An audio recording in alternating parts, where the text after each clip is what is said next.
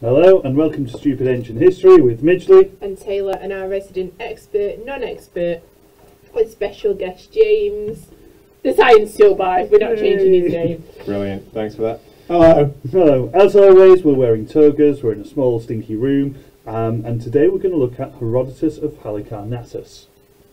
Boo! What have I told you about that before? So, throughout the course of the Persians, you'll hear us regularly refer to and quote this chap called Herodotus. Yeah, you've kind of called him the father of history, haven't you? I'm assuming he's a man. He is, yeah. Like we said, Herodotus is often regarded as the father of history. He wrote the first written history, and he's actually responsible for the word history. It comes from the Greek historia, which means inquiry. Oh, okay. So even before he became a historian, he was named. He was named history. He made it up. Oh, okay. He made up the word history. Ah, okay. But he's not the first person to write stuff down. People did document events before. People did, but there were kind of descriptions, but they were kind of chronicles. So there were descriptions of what had happened. Okay. So Herodotus is different because he starts by asking the question, why does something happen?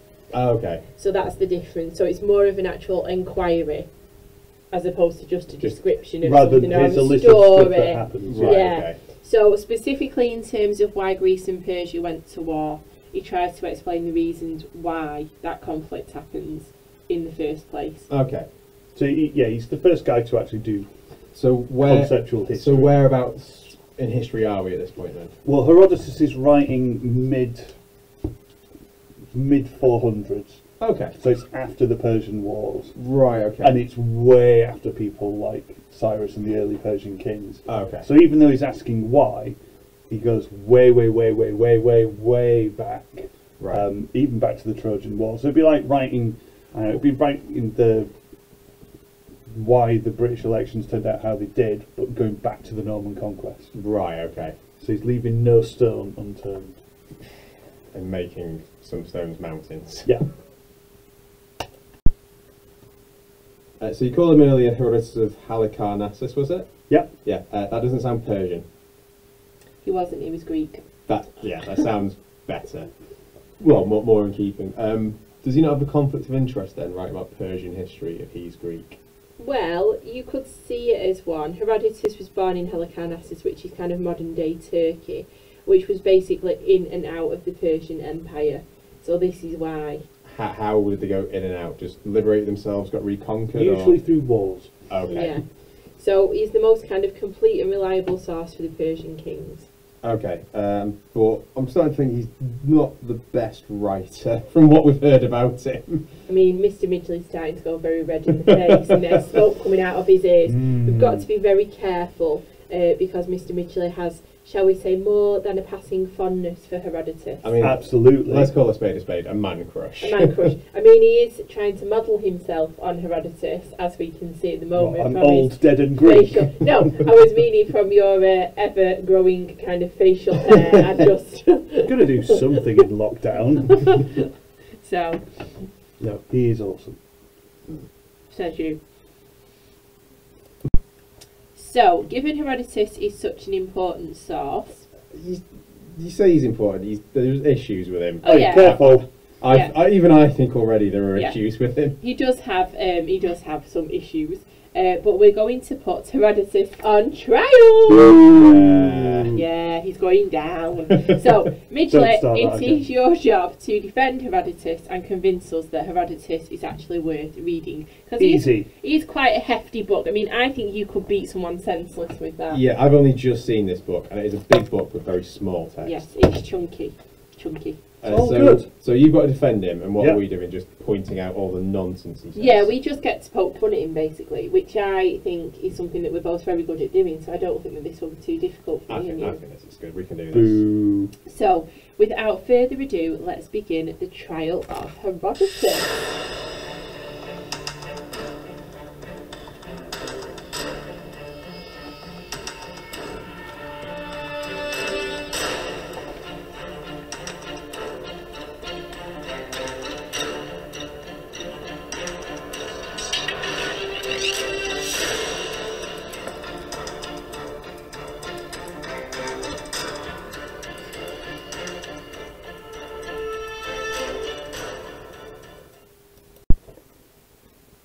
So we're going to start the proceedings off. So I've put on a best prosecution voice. Oh. We should point out James is actually wearing a judge's wig as we speak. I mean, I've all been wearing this the whole time. You've only just noticed. We just thought that he was trying to cover up his hair. Oh! Who's on trial here? I'm switching sides. I'm not having this. Oh dear. Sorry. Anyway, we need to be serious now, James. Oh, do we? Out of the two of us, who's stopping that from happening? So, our first point that we're going to say is that there are too many gaps and too many bits of folklore within Herodotus' work. So his research even seems to be a little bit shoddy. Dinging. Well, since you can't even say research, yeah, fair point, fair comment. There are lots of gaps and discrepancies in Herodotus. Some things that are seemingly unimportant, he gives us great long descriptions of, like Egypt. Other things like important battles, he just says there was a battle and it was pretty hard. I think I might have made this comparison before. Very much like Tolkien. Yeah. Like he'll spend, if you ever don't read Lord of the Rings, they're a waste of time. But if you read them, he'll spend about a chapter describing a tree and then a sentence describing a battle. It's really frustrating to read. It's similar with Herodotus, but to be fair to Herodotus, it's not his fault, whereas it's entirely Tolkien's fault. Yeah. The issue of research is a big one. Herodotus, we do know, what little we do know about him, he did do an awful lot of primary research. He travelled extensively around the Aegean and the Mediterranean. He spoke to Greeks, Persians, Egyptians. He was basically going on holiday asking everyone, but why? But why? And that's fine, but does he actually analyse that information or the source of that information? Because that's the thing, isn't it? If he's not doing that, then he's not really kind of utilising the skills that we would necessarily think of as being something that a modern historian would use and would have. But he is critical of a lot of these stories. He does, where there's different accounts, suggest that the ones he thinks are more or less plausible. But yeah, the problem he has is ultimately he's relying on oral tradition. He's relying on spoken word accounts because people didn't record things. From how long after the fact? Well, it depends. If it's about the Persian Wars, 20, 30 years afterwards, so within people's lifetimes. Yeah. If we're talking Cyrus the Great, hundreds of years. Right. So yeah, he's often described as being a first-rate researcher but a second-rate historian. There is folklore, there are gaps, but it's not necessarily his fault, it's what he's working with. I know this is going a bit more into like him as a person rather than his work. You said he travelled a lot. How did he afford that? Was he just from a wealthy family? He was from a wealthy. He was independently wealthy. He was basically on a massive gap year. So, accusation 2. He makes a lot of stuff up, seemingly. There's a lot of nonsense, a lot about gods coming down from the heavens, etc. A lot about things coming out of people's bits, like trees and vines and floods of wheat. Admittedly, they were dreams. They're the slightly more believable bits. Yeah, again, fair cop, but again, I'll use the same defence. Give him a break. It's 2,400 years ago when he's writing. And some of it is partly down to his, the material he's working with, where people pass on stories, particularly in Greek literary tradition. Gods are used throughout the ancient world to explain things. Obviously, Herodotus is writing a history, not an epic poem like Homer. But it's within that Greek tradition to use kind of signs, omens, and supernatural explanations. And Herodotus, at the time he's writing, he's not really in a position to separate himself from that without coming under some pretty harsh criticism. He lives in a world that believes in the supernatural. So there was no like secular part of the world that he'd be like, no, this is what happened, take gods out of it. Well, it starts to come afterwards. So Thucydides, who follows after Herodotus, he takes up Herodotus' baton and runs with it. When he's writing about the Peloponnesian War, he doesn't include any kind of supernatural or otherworldly aspects, which is why he's so dull. He's dull, dull, dull. It's like choking on sand. But Herodotus does live in this world where the gods were important. I mean, the military leaders and generals and anyone would still consult the Delphic oracles before they did anything. Omens were really, really important to them. So this is woven tightly into the material Herodotus is researching, so people will still use these things.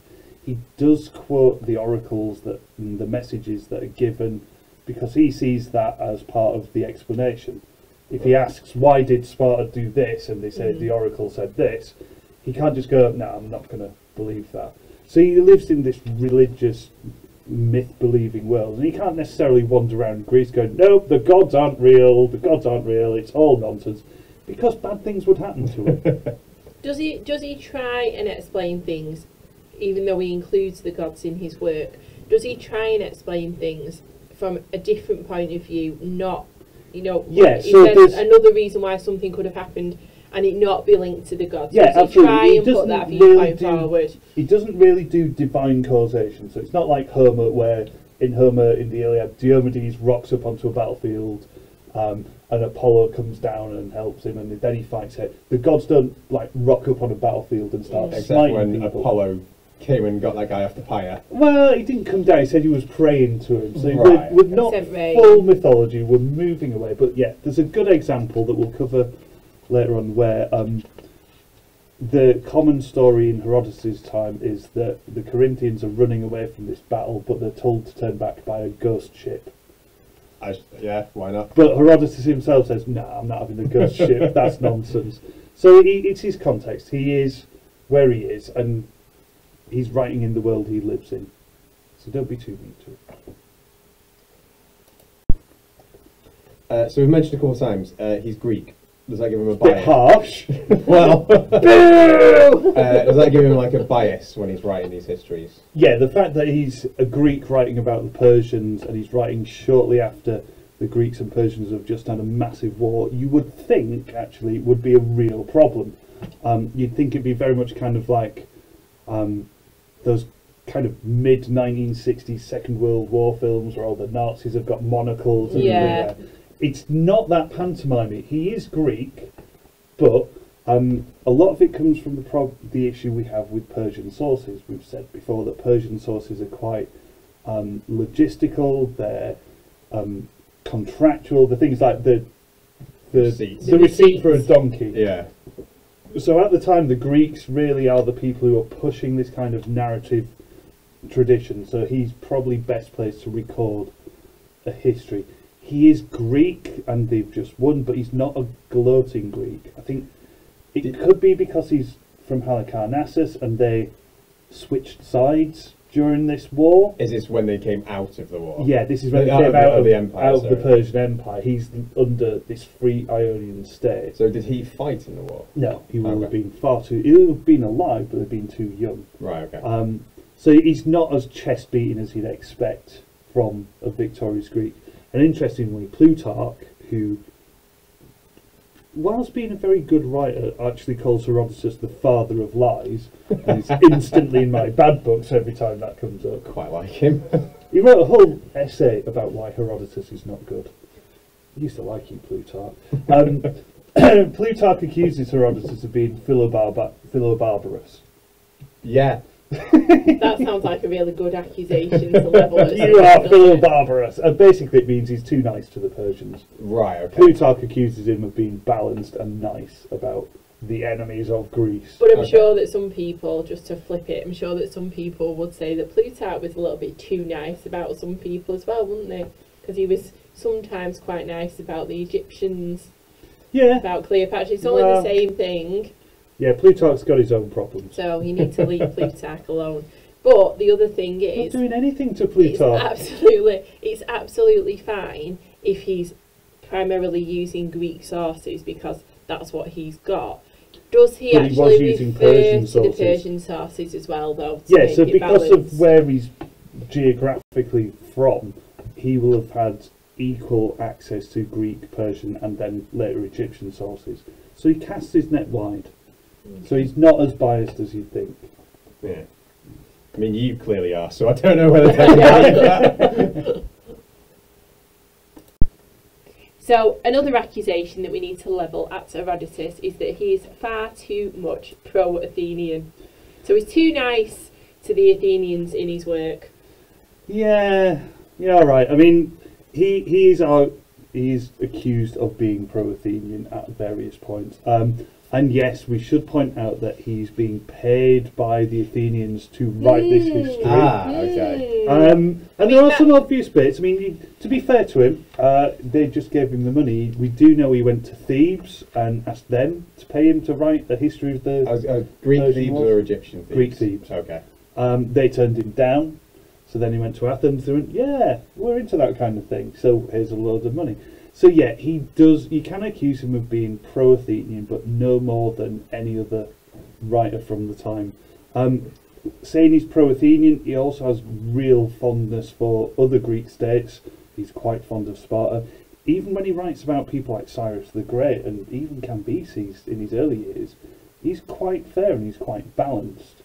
When you get to the later Persian kings, like Xerxes particularly, who directly challenges Athens, that's where you can start to see the pro-Athenian influence. I was going to say, you can't gloss over the fact that if it's the person that's paying you, they've got a vested interest I was just in going to say, what you are writing. I was going to ask, is it purely like just because they were like his patrons, or is it geographical? Where's Halicarnassus compared to like Athens? Halicarnassus is on the other side of the Aegean, okay. So it's largely that they were his paymasters. Okay.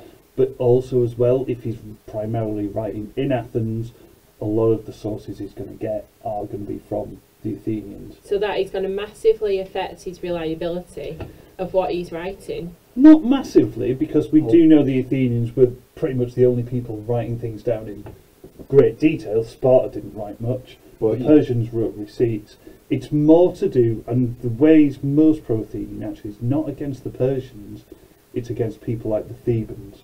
Okay. Because Athens and Thebes did not get on at all. And later when we look at the Battle of Thermopylae, the Thebans don't come out very well from it. Okay. So I can physically see his book in front of me. Could one say he has a tendency to waffle a bit? Yeah, right, fair cop. I've got no comeback for that. Is this also something that you're modelling yourself on, Mr. Ridley? I'm pretty sure I'm not the one who spent a good few portions of this podcast talking about James's hair. Still not forgiving you. Yeah, fair cop. Herodotus is the Grandpa Simpson of ancient historians. He'll start one story and tell you another story in the middle. Yeah. He does waffle too much, but again, in his defence, and it's a weak defence. He's very keen to like. He is, and also that is the one thing that as a history teacher you constantly say to the kids that you teach: don't waffle. And yet you've got like the king historian apparently. He's not the king historian; he's the first historian. The first historian, and he is waffling away and rambling on. So it's not setting a very good example, is it, for later? No, it's not. And certainly, he's not to the point. But what you do get from Herodotus that you don't get from other similar sources is you get more than just the story he's telling. So he doesn't just tell you about why the Greeks and Persians went to war. From it, you can learn a lot more. You find out more about how the Greeks did things, Greek towns, Greek cultures. He just doesn't take you to the battlefield. He takes you to the agora or to the temple, so you get a broader understanding of Greece and the Greeks than just a war. Okay. But he does waffle. Sorry. So the next thing that we've got a problem with is that he doesn't know himself whether what he's writing is actually right. So there are examples, aren't there, of when he's putting down multiple different versions of events. Absolutely. And he doesn't know which is the right one. Is this kind of like the death of Cyrus, where he's just like, there's two completely different things? Well, the different version of the death of Cyrus comes from another writer. Ah, okay. But yeah, there are examples where Herodotus says, I think this is the more plausible account, or this is a different account. And again, yeah, he has no way of fact-checking. Bear in mind, we can barely fact-check some things from various political tweets now. He had no chance 2,000 years ago. So yeah, he doesn't know which one is right, but in his defence, where he has conflicting stories, he will often present both, or where he thinks he knows which one is more feasible, he'll say, this is the more feasible. Yeah, you can criticise him, but even now, we still have the same problems. We're still not 100% certain about various things. Even later ancient historians, Suetonius and Tacitus as well, they also give multiple versions of events because they have no way of knowing. Even, I mean, look at the death of Harold Godwinson in the Battle of Hastings. How did he die? Arrow in the eye. Apparently not.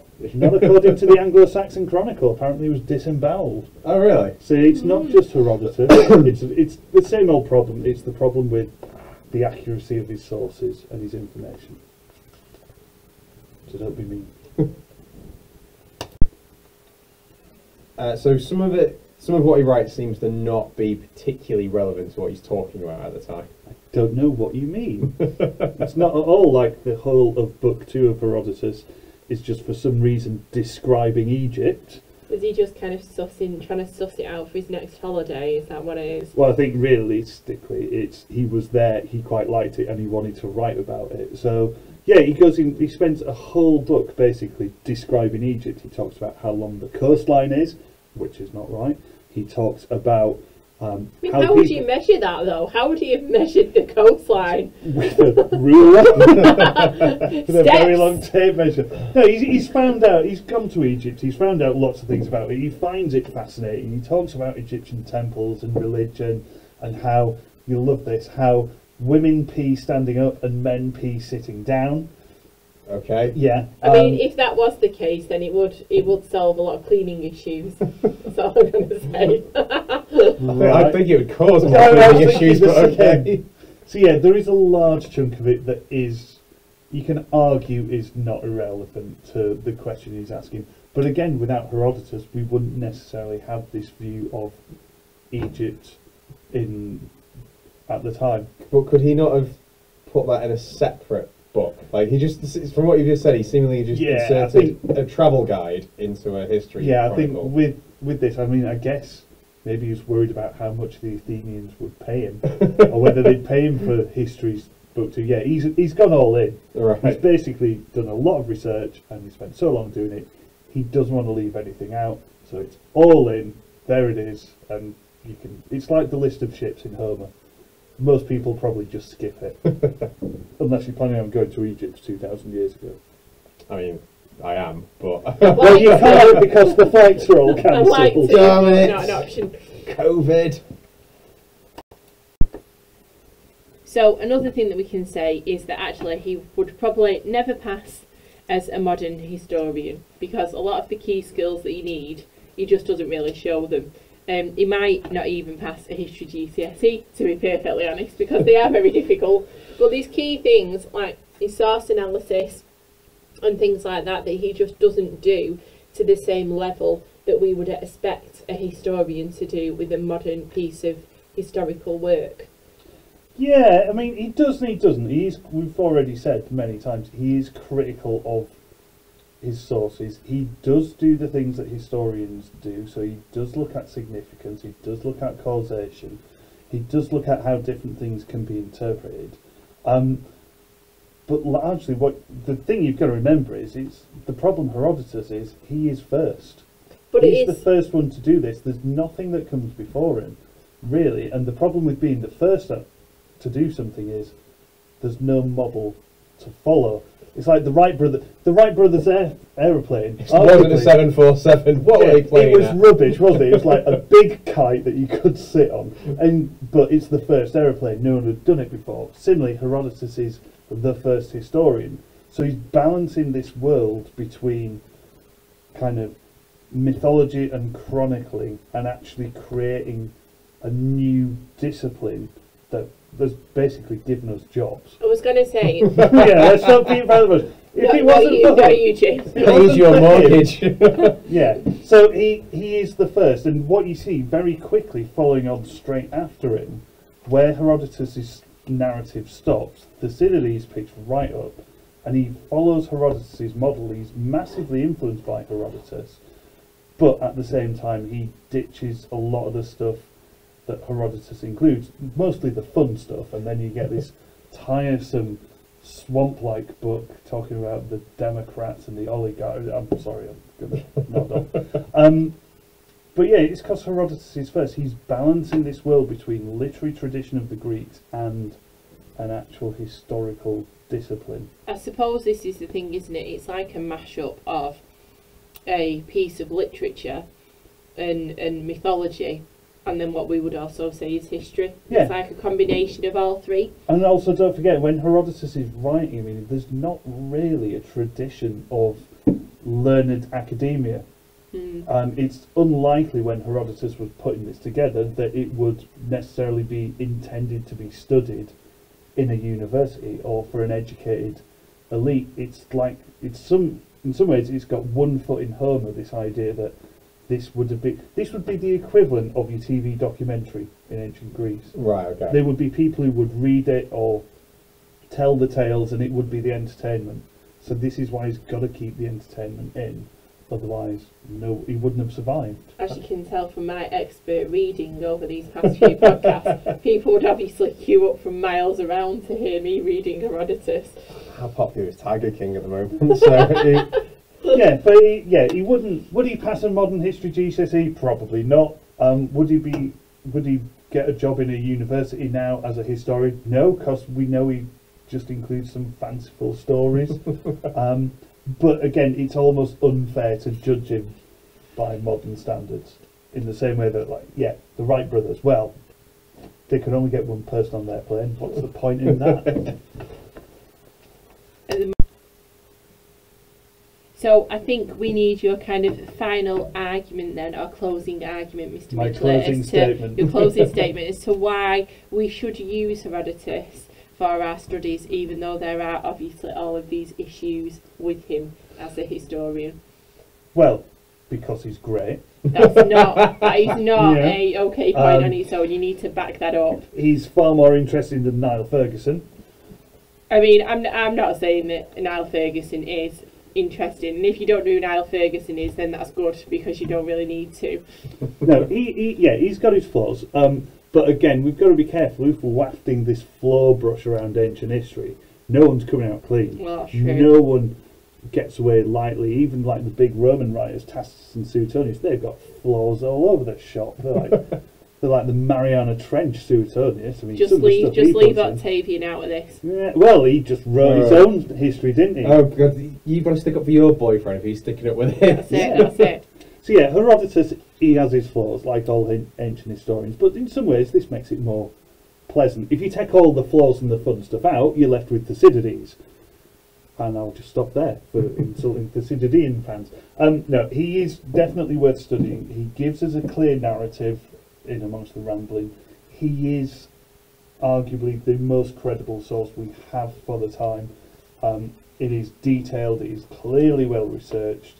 He establishes a discipline and a dynasty that has put food on my table for 20 years, and yours, Taylor. But no, as a source, as long as you can sift out, as long as you can just read the fun bits or the silly bits and put them aside and go, well, they're clearly silly bits, he is a relatively reliable source. In some ways, he's more reliable than others, because the ridiculous bits are so ridiculous that you've got no option other than to go, well, that's clearly not true. That man didn't escape on a dolphin. We have to be careful, don't we, because we know that some people would actually possibly read this and think it was true. Let's not forget that Snoop Dogg thought that Game of Thrones was a documentary. So there are people stupid enough out there that could possibly read this and think it all actually happened as it's written. Yeah, I'm not sure what we can... I don't think it's fair to blame Herodotus for dumb people.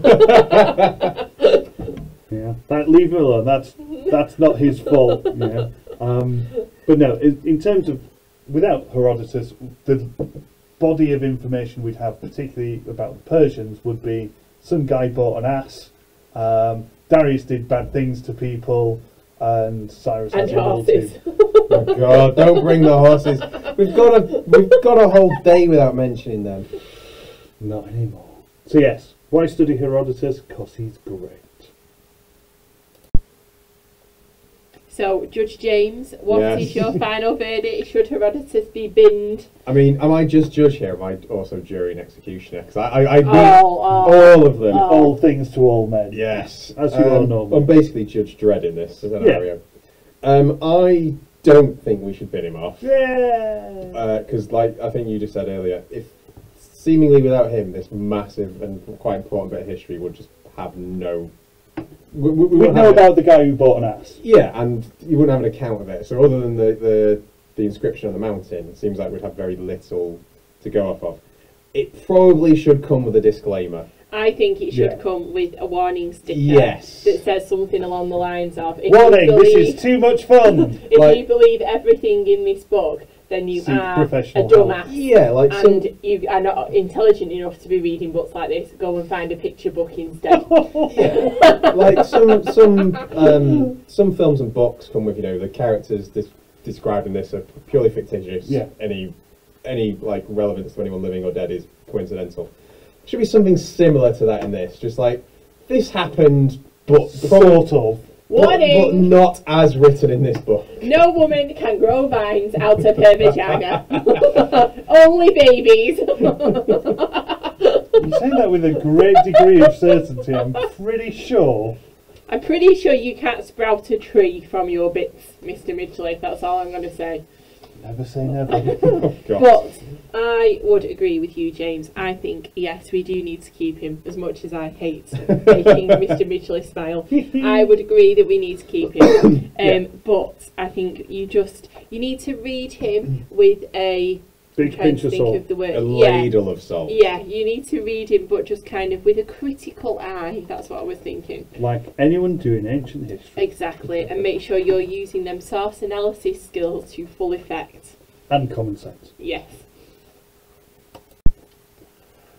So there you have it, the successful trial of Herodotus. We hope this has been useful. Thank you for listening. Leave us a comment below. And until next time, goodbye. Bye. Bye.